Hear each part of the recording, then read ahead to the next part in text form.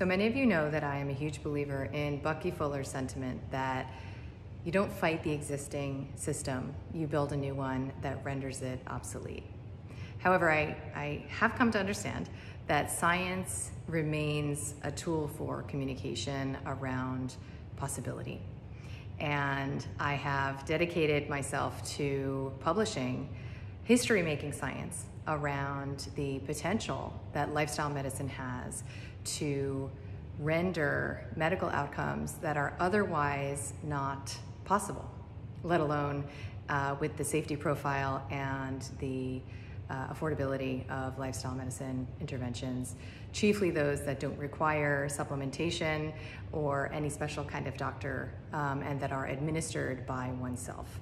So when Dr. Rob Abbott approached me to initiate a randomized controlled trial of the Vital Mind Reset protocol, I thought, okay, this is going to be interesting, and this is the universe speaking to me about the importance of this kind of data.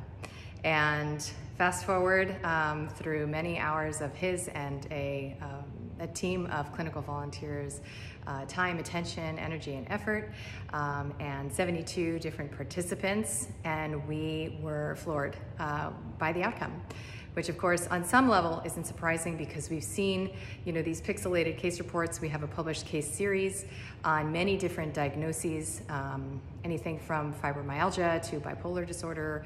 We have schizophrenia outcomes. We have Graves' disease outcomes, lupus.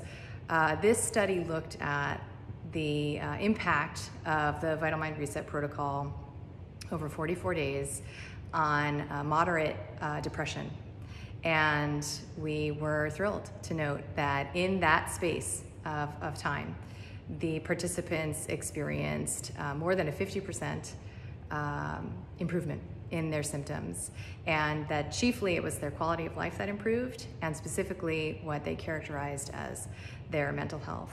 And I believe that a huge part of the alchemy is that they took the wheel of their car and started to learn how to drive it. And I do believe that there is not a more important time for this kind of self-reclamation potential to spread among us, because we know that our sovereignty is under siege. And what we may not know is that the process of self-ownership can begin with learning how to take care of yourself and learning how to melt away a lot of the illusory assumptions around your brain being broken and your body being damaged and this being some inherited disorder you're going to have to deal with for life. So I hope that you enjoy checking out the results, and I hope that you can spread the word so that people know that there is an option. This is, to my awareness, only the second randomized trial of its type in history for lifestyle medicine interventions around a chronic illness, or what we're calling a chronic illness. So I'm very inspired myself and really privileged to have had the opportunity to work with this team to bring you this groundbreaking scientific information.